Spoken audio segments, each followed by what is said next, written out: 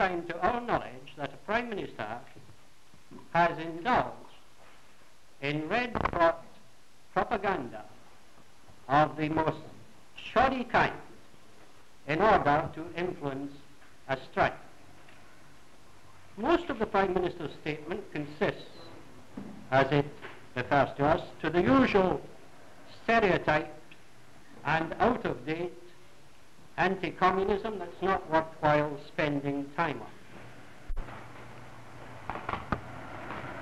We will speak to any member of any executive of any trade union who is prepared to speak to us, whether that union is engaged in a dispute or not, and we will not ask the permission of the Prime Minister or anyone else.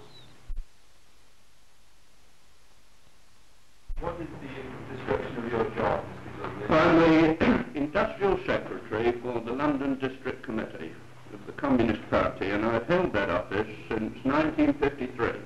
Don't permit either Mr. Wilson or anyone else to compel me to start explaining whom I saw, when I saw, or where I saw.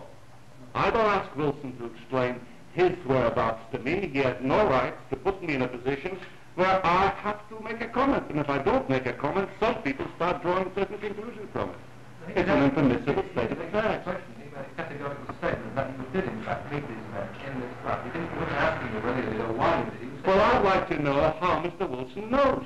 Now, if Mr. Wilson were to tell me how he came to know where I was on a certain night at a certain place, then I'll be prepared to deny or confirm. But until Mr. Wilson does so, I'm not prepared to lend myself to this aura of mystery.